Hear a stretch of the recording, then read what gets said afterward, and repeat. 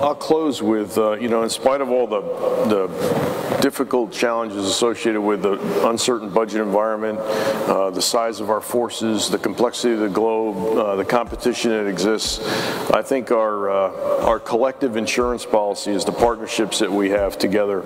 I look around the room and see a lot of partner nations here represented in the maritime environment, and I think if there's anything we need to continue to pay is that insurance policy. We have got to stay close. We've got to continue to operate, train together, and make it as easy as possible for us to work in an environment that we all know how to operate in. This partnership we have with all of you is the most important thing we value, so thank you for being here.